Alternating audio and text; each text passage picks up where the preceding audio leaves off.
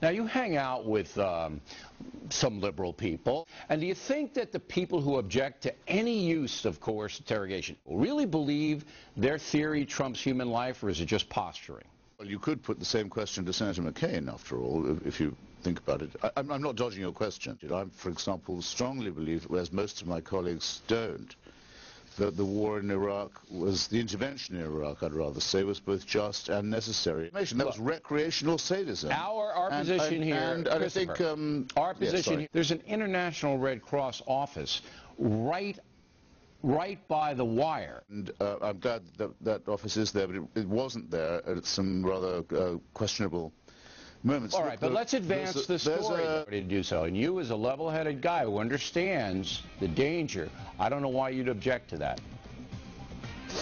In the Second World War, the British had a special prison for captured Nazi spies.